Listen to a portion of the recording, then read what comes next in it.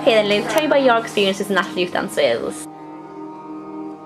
This is my second year with the company now, and yeah, it's been a really good year, really busy, a lot more pressure, but good pressure, so yeah, it's been really good.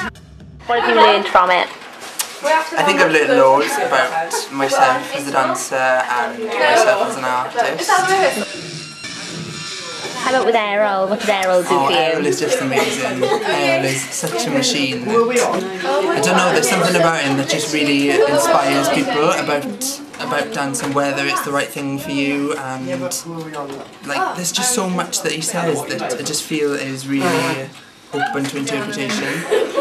And with the Hofesh stuff, are you excited about that? Yes, I can't wait. Very excited. How was the audition process with that?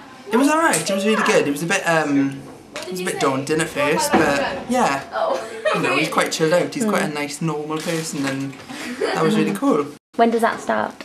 We start now on Friday. So we're flying up to Glasgow on Friday. Well, it's pretty soon. Yeah. So how have you found today with being an ambassador and performing? It's been really cool, and I've recognised quite a lot of faces because I've done some placement work for the Step Up programme.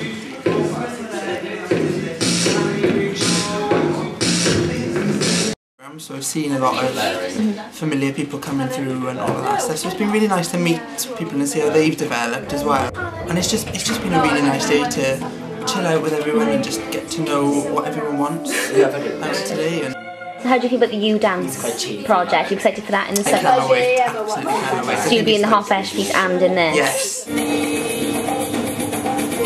What are you doing with yourself now then? You are training, aren't you? At the minute I'm at Laban.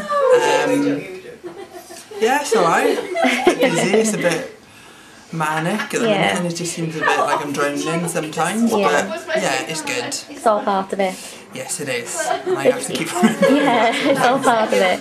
You think if you could do National Youth Dance in the summer, can it give you a break? That's a bit nice. It's really nice to just come and do some dance.